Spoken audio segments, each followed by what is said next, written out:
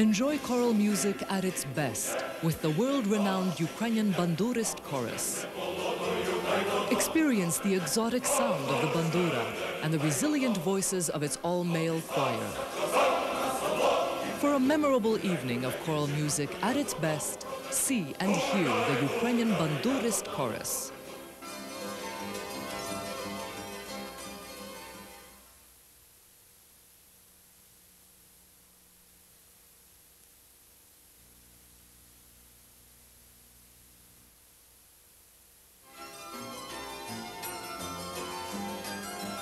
Втішайтеся найкращою хоровою музикою світової слави капелею бандуристів імені Тараса Шевченка.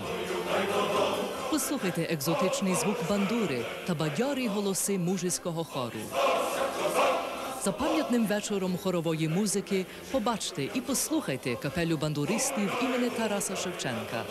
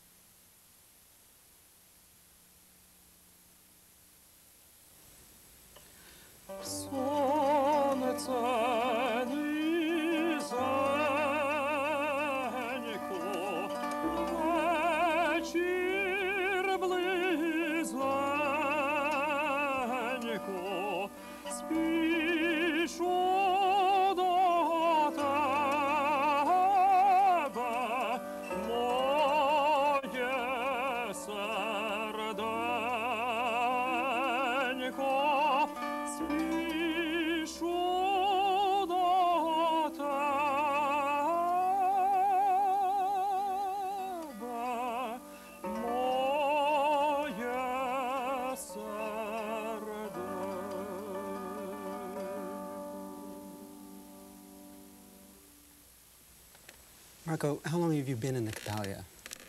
I first came to the Capella in 1977, so I've been with them 7 years already. How do you find it difficult with the practices? I think every week you practice, and then every 2 weeks you have a major practice, putting in so much time. Do you find that difficult? Not very difficult. Of course, it is difficult with the times, but I have my priorities, of course, and this comes first on my list. And since I'm from Cleveland, the group's in Detroit. In Cleveland, we have a local rehearsal every Friday. So Friday night partying is out for me, basically. And then every other Sunday, we take a drive to Detroit and have a rehearsal here. What about you, Paul? Do you find that it cuts into your social life, the long hours of practice? Well, as Mark stated, it's, where you set your priorities, and we sort of set aside the time we know in advance when we're supposed to have rehearsals or when we're going on a concert tour. So we just leave those open, and unless some sort of emergency came up where we couldn't make it, basically we try to attend each one because of the limited time that we have to prepare. Marco, can you tell us something about the instrument, the bandura? It looks like some kind of a combination between a harp and a lyra or something like that. Yes, it's a cross between a lute and a harp. It's strictly a Ukrainian instrument. There are several different types of it. We use this type because of its versatility. It has 59 strings, and the most significant feature of this type of instrument are these little levers at each string. Since we do not stay in one tonality for each song, we change keys. We go from, let's say, G major to maybe E flat major. So each string has a lever that brings it up a half tone or down a half tone, and thus we can put it in any key that we want.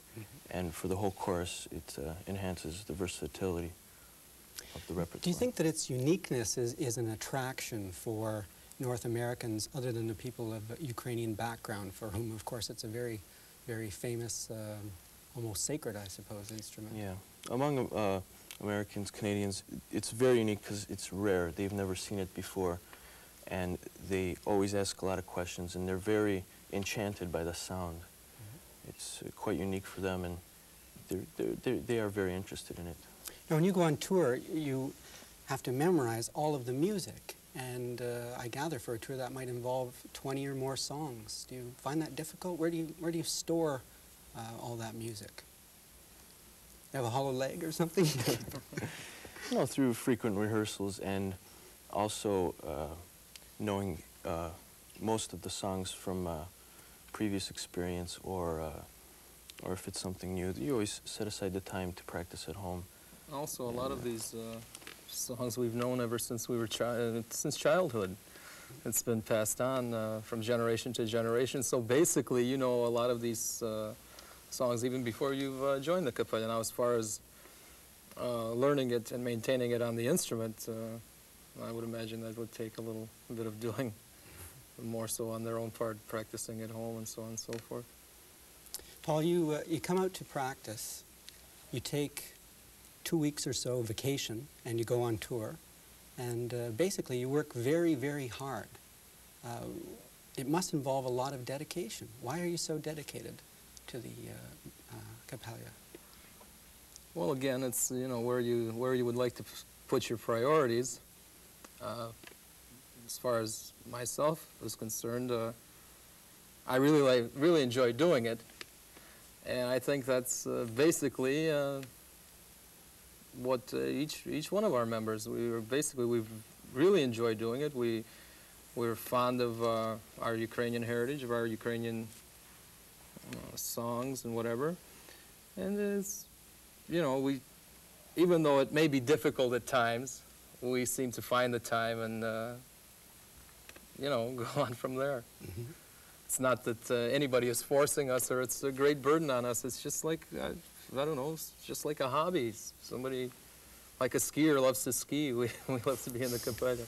It's a natural high. I would like to say from my experience, when I was a young boy, I would always have the capella records, and that would be the ultimate goal for me to achieve as a bandura player. And that was always it was always too far away, but suddenly it happened, and being in this organization is just the greatest thing for me as a bandurist, as an individual, that I just do it. There's no questions asked. Mm-hmm. It's just, it has to be done. Maestro Kytasty, he's a very traditional, disciplinarian, authoritarian. Do you find that difficult? Is it difficult for you to toe the line with him? Do you think more difficult than it is for some of the older members of the choir? I think that we all realize, since we do not have a lot of time for rehearsals, we all realize the limited time that we have, and that each person has to be at his top of attentiveness at each rehearsal. And basically, it's we all work together for the perfection of each piece. So I think it's a group effort to cooperate in this task. Mm-hmm. Do you find the discipline difficult, Paul? Well, no, I would tend to agree with Mark that we do know our limitations as far as time-wise and as far as trying to prepare for either a concert or a tour. And when Hryhory Kytasty is conducting rehearsals, we tend to be as attentive as we can because of the time factor involved and the rarities in which we get together. Because we're scattered, there's a group in Cleveland, a group in Chicago, a group in Toronto of us. New York, Detroit, and it takes time and it takes money to get us all together. And I think from that aspect, everybody is, knows what we have to do and how much time we have to do it, and we do keep everything fairly together. When you're traveling, when you're on tour, you must find it very hectic. First of all, you're doing a lot of traveling, and you're performing in a lot of different places. How do you manage? How do you find that? Oh, as far as resting, or how do you? Mm-hmm. Well, I think we more or less sack ourselves out for this because we know that basically it's going to be every night. Say if we have a 2-week concert tour, it's basically every night we have a concert. And there's been times where days have been designated for relaxation, and then on the spur of the moment, some small town or something would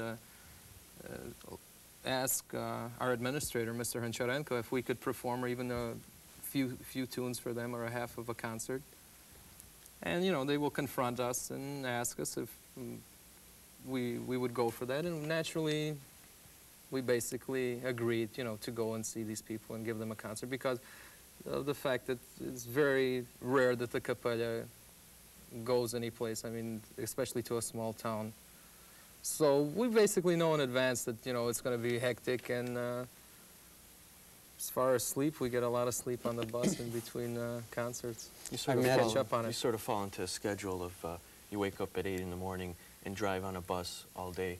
You get to the place, you have a short rehearsal, we do the concert, and there's always a reception afterwards, and then, you know, we try to grab as much sleep as we can. Probably on the bus with all the partying and performing, I imagine that's where you do a lot of your sleeping. Mm-hmm.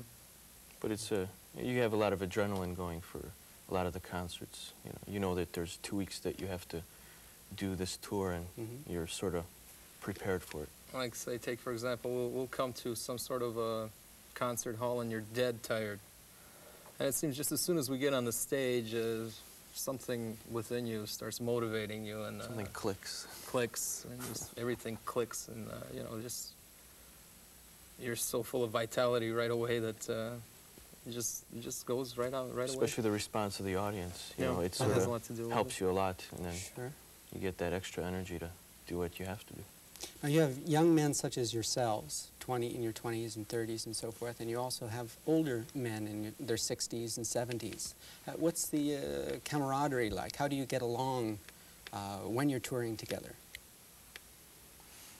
Well, basically, there is no generation gap. There's no generation gap, and I guess you could call it as the Ukraine used to be famous for Cossacks centuries past, and I think that this is basically comparable, yes. Yeah. The camaraderie is great. Like, one member may be 70 years old and the next one may be 18, and you have no feeling of a generation gap or anything like that. It's I always felt welcome in the group, even when I joined. I was 19 when I joined, and I never felt that I was too young or didn't belong there. And I'm sure Mark felt the same way when he joined, and the younger guys. How do you see, in terms of the younger people, getting involved both instrumentally and vocally, how do you see the future? I mean, perhaps we could begin with you, Marco. In the past 10 years, the Capella has been reinforced with the younger banduristi, and this is mostly due to the fact that the Capella sponsors many bandura workshops and summer camps to teach the instrument, and from that there have been individuals